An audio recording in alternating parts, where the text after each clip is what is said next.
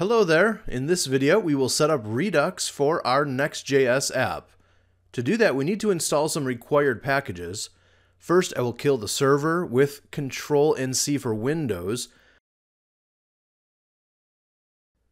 Then I will run yarn add next redux wrapper, redux, react redux. You need these three packages for Redux to be added to your Next app.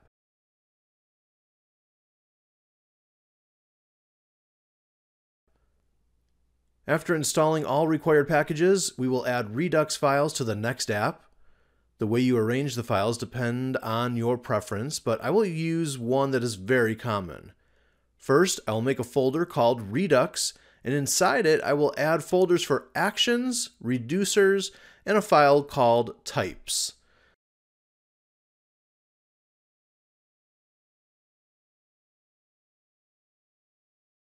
Next, we proceed to add action types to our types file.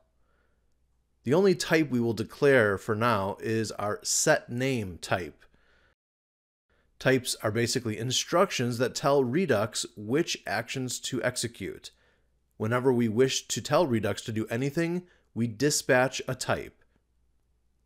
Actions will be a collection of functions that will execute codes we specify. And reducers will act as storage. The results of all actions will be saved by our reducers. Next, we create a reducer in a file called main. The main reducer will save whatever name we set in our app. Our reducer will use the type to decide which values to update in storage. So, we have to import all available declared types. To import all, we use the asterisk character and then we give it a nickname. In this case, I will import it as T, so T will give us access to all declared types. And then I will specify the position of the types file.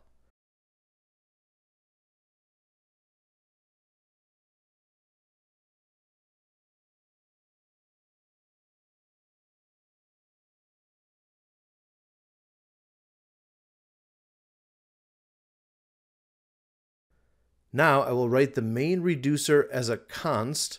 This is a special method that will hold the user information. When it is invoked, it will receive the state, which is the current state, and the action as parameters for Redux. Then it will use a switch statement to find out which action has been called and what code to execute.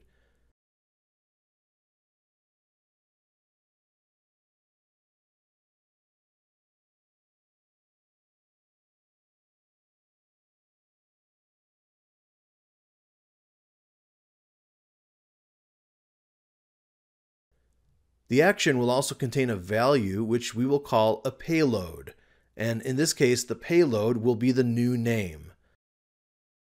We will add a default case which will return the current state unchanged.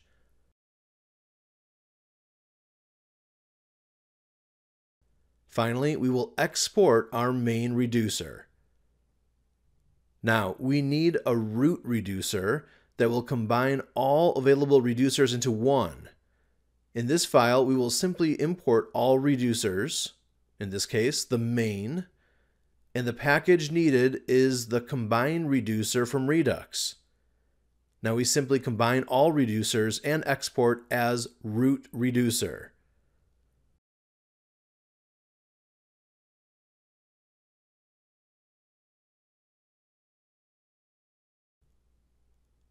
Now we move to the actions where we will create a main action that will provide commands to the main reducer.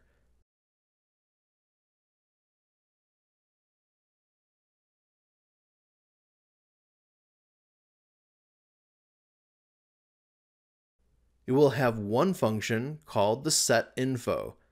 This function will update the name of the user. We need to import the type as we did in the reducer, since we need to specify that when sending information to the reducer.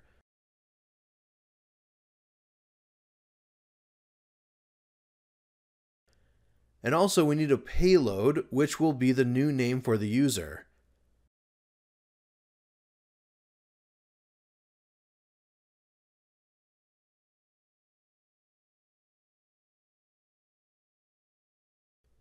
Going back to the main reducer, you will see we will use the action type to find the action, and we will use the action payload to provide a new value for the item in state which we wish to update.